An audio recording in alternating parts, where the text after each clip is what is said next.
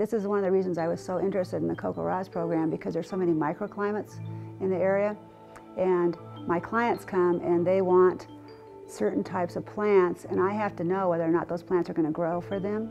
I decided, it could be really a valuable tool for me. We decided to do the CoCoRaHS just to be part of a bigger picture, that folks can get online and see what areas have had precip, etc.